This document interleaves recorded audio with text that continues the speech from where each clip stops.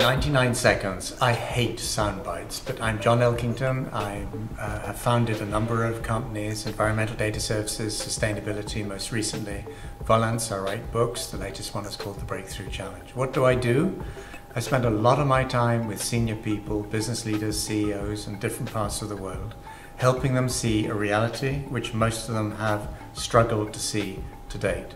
But I'm really excited because more people in the world of business, and to some degree increasingly also in the world of finance, are waking up to the sustainability agenda.